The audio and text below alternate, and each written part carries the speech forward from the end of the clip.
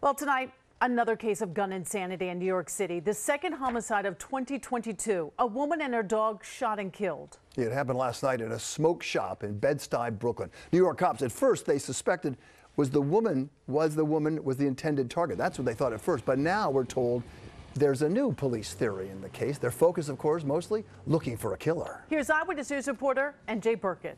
She's going to be missed, and she was amazing. She was an amazing person. Neighbors in shock, police canvassing the community for witnesses and surveillance video. Jennifer Ynoa was 36 years old and the single mother of 3 children, gunned down with her dog in the neighborhood smoke shop. In this surveillance video, she's waiting at the counter next to another man when suddenly the gunman runs up to the doorway. He will fire a series of shots into the store, striking Ms. Ynoa and her dog before taking off into the night. It happened at 9:45 last night. The dog died at the scene. Ms. Ynoa died minutes later from a bullet wound to her abdomen.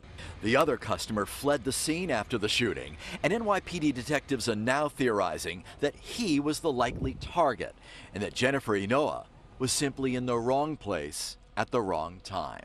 She's an innocent bystander. This is horrible. This is horrible. She did everything for her kids. Carlton Bush is Ms. Ynoa's boyfriend of 4 years. He told reporters today that he last spoke with her minutes before she was killed, that she was going out to walk the dog.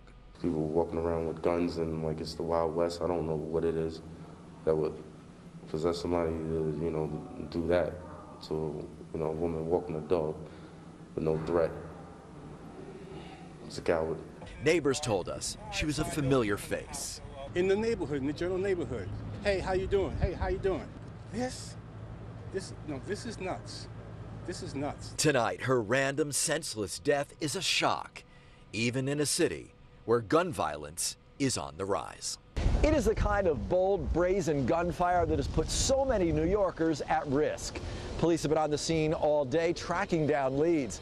And of course, anybody with information is urged tonight to call the NYPD.